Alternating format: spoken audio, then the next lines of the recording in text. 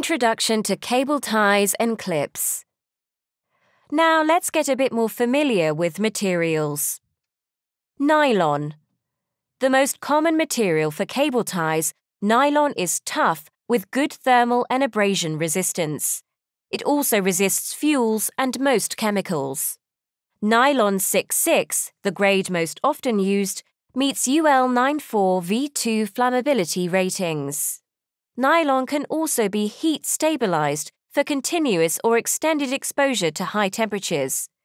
The cable tie manufacturing process can produce UV stabilised ties for outdoor use. For example, you can have the same cable tie but manufactured for different applications. Natural colour cable ties are designed for indoor use, while black UV stabilised cable ties are best used outdoors. More examples include beaded cable ties, double-headed cable ties, and marker cable ties. Polypropylene, also known as PE, resists acids, polyhydric alcohols, neutral salts, and basic salts. It has lower tensile strength than nylon 6,6, but it's more flexible. Polypropylene can also stand up to UV exposure and does not absorb or emit moisture.